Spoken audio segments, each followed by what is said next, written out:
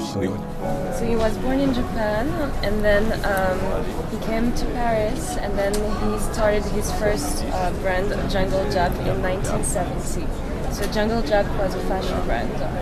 And I started Jungle Jap Kenzo. To retire at the age of 60. So he left Kenzo in 2000 to retire, to travel.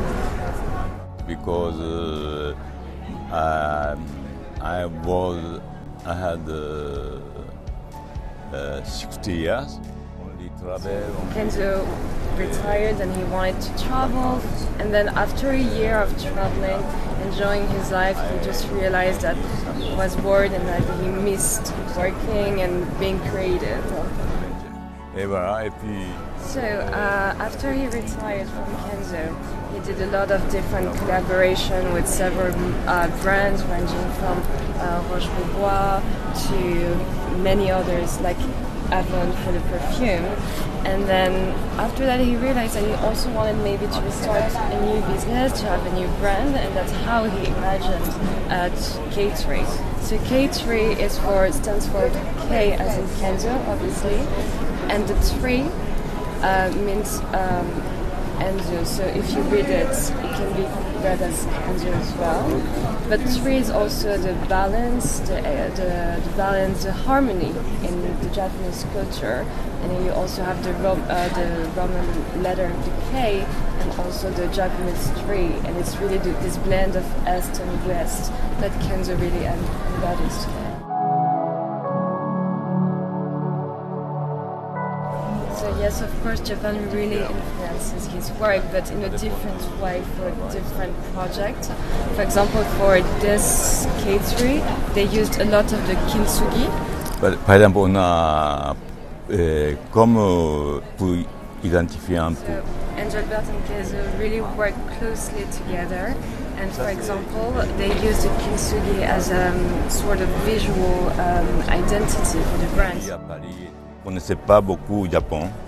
Et c'est lui qui m'a dit kintsugi qui est génial.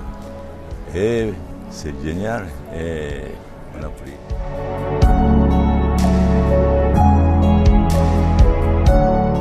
Quelque chose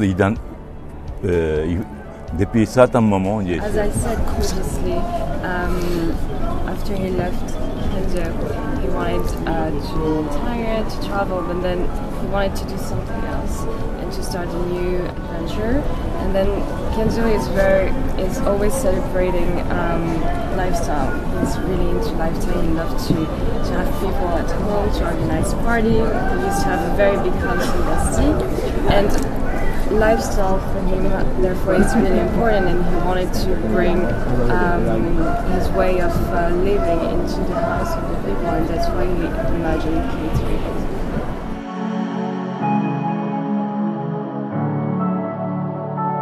He says he's not really sure, but for him, he says that there's a real work on the fabrics, on the patterns, the color, a way of finding harmony, and he really wants to bring positivity and joy through those intricate pattern, and that is also why he wanted all the furniture to be simple, so they could enhance and show the pattern properly.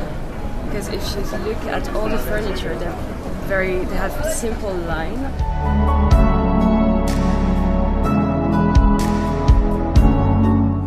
So craftsman is really important for K3.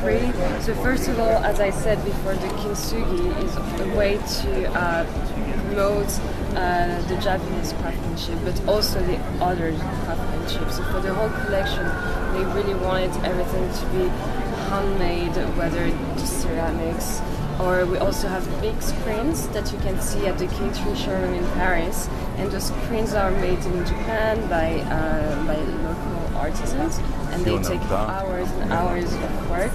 So, short story, the craftsmanship has a very central position within the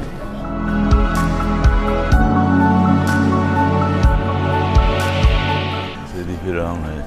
Parce It's que very les... different. Of course, they are both very different because in lifestyle you are designing and imagining things for a long term, whereas fashion you have all the season.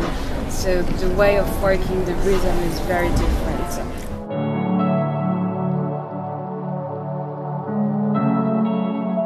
Justement, on y a parlé avec Yerba, qu'est-ce qu'on va faire? The idea would be to create a different universe, always, of course, always inspired by oniric nature, organic shapes, but they would like to develop other themes. Because today we have three, we have Sakura here, Pastel, you have Sugar next door, which is more black, monochromatic and gold, and we have another one that you can see at the showroom that is more red and pink. So the idea is to continue this while developing other segments.